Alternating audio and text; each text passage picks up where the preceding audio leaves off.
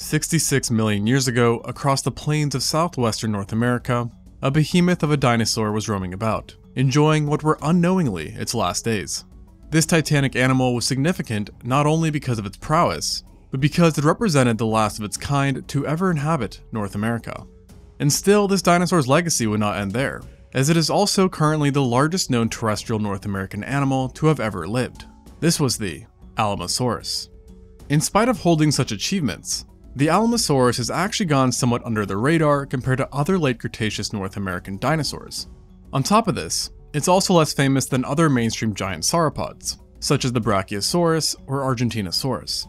This absence from the spotlight is rather confusing, considering that in addition to being huge, it has been on paleontologists' radar for a long time, with its existence first being recognized all the way back in 1921, when a shoulder and pelvic bone were found within the deserts of New Mexico.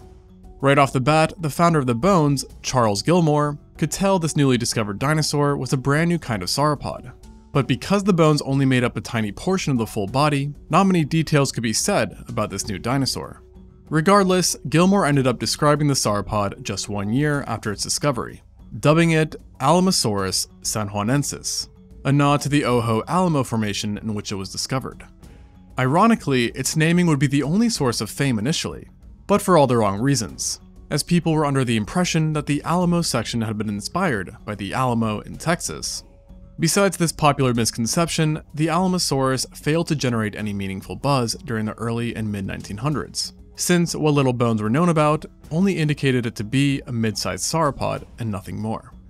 However, this would all change during the 2000s, when multiple discoveries revealed that the Alamosaurus had been an unknown giant all along. The discovery specifically consisted of a giant fragmented leg bone, a separate yet equally large cervical, and a juvenile specimen that was the most complete fossil of any known Alamosaurus to date. The completeness of the young Alamosaurus allowed paleontologists to determine that the giant isolated fossils did indeed belong to an Alamosaurus, and showed that this creature got so much bigger than originally thought. In fact, these new finds pretty much thrust Alamosaurus straight to the top of the list of North America's largest dinosaurs. Estimates suggest that on average, these titans could reach about 26 meters or 85 feet long from head to tail, while standing 5 meters or 16 feet tall at the shoulders, and weighing about 39 tons.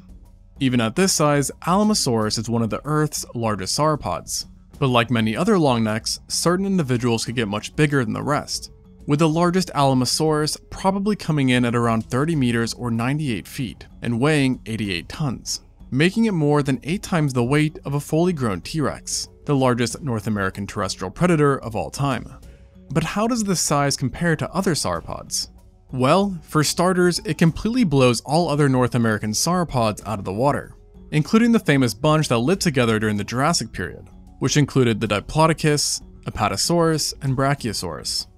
On top of this, large Alamosaurus specimens likely rivaled even the largest sauropods seen in other continents too, with paleontologists generally considering it to have been similar in size to behemoths like the South American Argentinosaurus and the Asian Royangosaurus, the former of which is often considered to be the top contender for the largest dinosaur ever.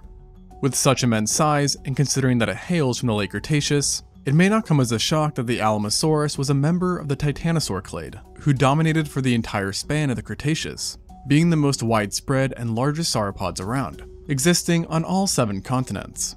Within this group, the Alamosaurus is generally placed within the Saltasauridae family, whose members are defined by having 35 or fewer caudal vertebrae. Additionally, one thing that made Saltasaurids stick out was not only their occasional massive bodies, but also their armor. This part may come as a bit of a surprise, since most don't think of sauropods as being armored, but the Alamosaurus and the rest of its family did indeed possess a fair degree of armor, which came in the form of bony scutes. It is not well known how much of its body was covered by this armor, but recent finds suggest that at the very least, a part of its back was covered by these bony plates. What's more is that these scutes may have been a bit pointy, as certain paleontologists have found remains that appear to take more of a spiky shape than a round one, meaning this titan could have been walking around with giant spikes along its back, and possibly other parts of its body too. These scutes are thought to have played a role in protection against attacks from predatory theropods, or they could have been used as a form of social identification and display. Whatever the case is, these spikes were no doubt useful, Yet they still weren't the Alamosaurus' top defense, as that was its skeletal structure. Compared to most sauropods, Alamosaurus had an extremely robust body, with both its neck and chest being especially sturdy. This gave the Alamosaurus a big boost in durability and kept its most vulnerable organs well out of harm's way. This robustness, coupled with its giant size, made fully matured large adults practically untouchable to any carnivorous dinosaurs. Although juveniles and smaller adults, on the other hand, were not 100% safe, as they did live alongside the Tyrannosaurus. And the Alamosaurus actually coexisted with both species of the tyrant lizard, the T-Rex and the older Macrensis. Both of these species were giant, and were actually known to have attacked and scavenged Alamosaurus, as certain specimens bear healed bites, indicating active predation, while other fossils have unhealed bites, meaning that the individual was already dead or died in the attack. However, the predation of Alamosaurus was ultimately uncommon, as the vast majority of specimens bear no bite marks at all, showing just how valuable size was if you lived alongside the king. Sometimes though, size and bony scutes was not enough, and that is why some paleontologists assert that the Alamosaurus had an active defensive weapon too, its tail. Like many titanosaurs, the tail of Alamosaurus was rather long and whip-like, yet not as long as the tail seen in diplodocids. Nevertheless, many think that the Alamosaurus potentially wielded its built-in whip as a weapon, seeing that titanosaurs have the highest rates of damaged tails among any sauropod group, even outclassing the diplodocids, indicating that their tails were quite active, so to speak. The injuries in question consist of a variety of diseases and ailments, but one of the most common finds was consistent with force-based trauma, raising the possibility of it being used as a weapon that much more. Overall, Alamosaurus no doubt had an imposing appearance, which has helped increase the amount of people paying attention to it. And another detail that also has added a resurgence in its interest, which has nothing to do with its size or physical appearance, is when it lived. Because as mentioned, the Alamosaurus lived during the late Cretaceous, specifically between 70 and 66 million years ago, a monumental time to be alive, as this meant it lived in a period now referred to as the Sauropod hiatus.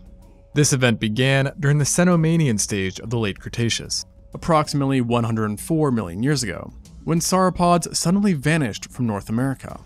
This absence would last for over 30 million years until the Alamosaurus popped up.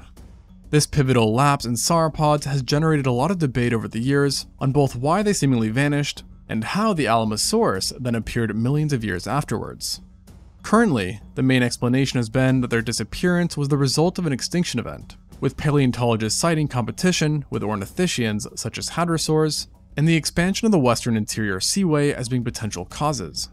And in regard to the Alamosaurus' appearance, the common thought is that it managed to repopulate southern North America after it migrated there from South America, or possibly even Asia, although this idea is less accepted. Of course, seeing that it entered the continent 70 million years ago, the Alamosaurus still would have had to deal with a lot of competition, and a rather large western interior seaway. And yet, it still managed to thrive despite seemingly being not too different than its distant ancestors, with no significant change in diet being noticed, since it possessed rod-shaped teeth that were used to crop and strip vegetation from medium to tall trees, just like its predecessors. Additionally, the discovery of stones within multiple specimen stomachs confirmed that Alamosaurus routinely consumed rocks in order to aid digestion, a common trend seen amongst other sauropods as well. Nevertheless, its arrival resulted in it being an extreme success, and Alamosaurus even became one of the most common late Cretaceous dinosaurs in North America, with an especially high prevalence within what is today the US. Its apparent high population was so staggering compared to other dinosaurs that paleontologists actually use the term Alamosaurus fauna to describe the general life found within certain areas. Along with strong numbers, Alamosaurus was also able to re-establish a respectable domain in the name of sauropods, with fossils being found throughout a large portion of southern United States and northern Mexico.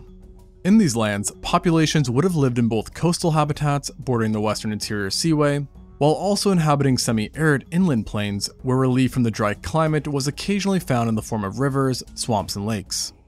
Throughout its habitat, Alamosaurus would have lived alongside a large variety of different dinosaurs that included the likes of Ohoceratops, Glyptodontopelta, Richard Doesticia, Ohoraptosaurus, Diniobellider, Torosaurus, Tyrannosaurus, Bravoceratops, Gripposaurus, Cretosaurus, Sauronatholestes, undetermined ankylosaurs, and troodontids. Non-dinosaur life was also very plentiful in these areas, being represented by a number of fish, rays, amphibians, turtles, snakes, lizards, crocodilians, mammals, choristoderes, and pterosaurs. Pterosaurs in particular were quite abundant, with the Wellnhopterus and Quetzalcoatlus being the most widespread. The Quetzalcoatlus in particular was actually so common where Alamosaurus fossils have been found that some paleontologists have wondered if there was a connection between the two, like how there is between some birds and elephants, or certain fish and whale sharks. In any case, Alamosaurus and Quetzalcoatlus would have been a common yet breathtaking sight, as both were giants within their own rights. But ultimately, Alamosaurus was the true titan of these lands, a distinction which it also held until the very bitter end. An end which perhaps should have come later than it did, as like many, it too was still kicking 66 million years ago when the KT extinction event occurred. But what's interesting about the Alamosaurus is that bones belonging to a juvenile were found only a few feet below their Cretaceous-Paleogene boundary, making it one of the youngest known dinosaurs and presumably one of the last non-avian dinosaurs around. Perhaps not a surprising feat for North America's largest and last titan. But as mentioned, Alamosaurus was not the only North American dinosaur to make it to the end of the Cretaceous period. In fact, there's another dinosaur whose fossils have only been found a few inches below the KT boundary, making it one of the youngest dinosaurs known to science. It is also the only dinosaur known to have injured the T-Rex. So if that sounds interesting, check out the video I just made on that recently. And like always, thanks for watching, and until next time on ExtinctZoo.